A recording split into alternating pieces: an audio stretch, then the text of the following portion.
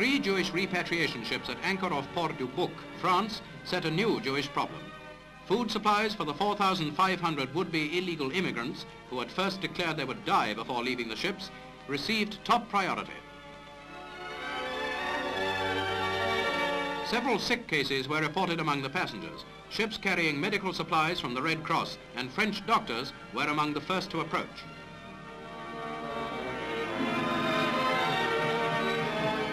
From the Runnymead Park, one of the 3 ships, sick passengers are taken off, while on shore their relatives wait to greet them.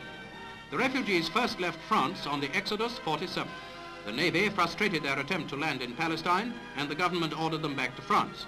Now the deadlock has eased. The major Palestine problem remains unsolved.